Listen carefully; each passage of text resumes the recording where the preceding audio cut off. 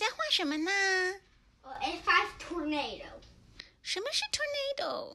Tornadoes are the most strongest things on the earth. 怎么形成的呢？ When warm air comes up and meets cold air, it makes a swirling air that's sideways.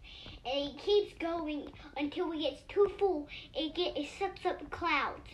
And then it starts going up.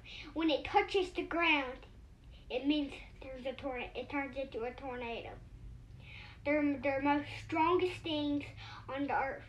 Water spouts are tornadoes that only form on water. Those spouts are just swirling kind of wind that only touches the ground and picks up dirt. And they can, if we want to find those, we gotta go to the desert to find big ones. But if you go to the desert, you know what's happening? Big tornadoes.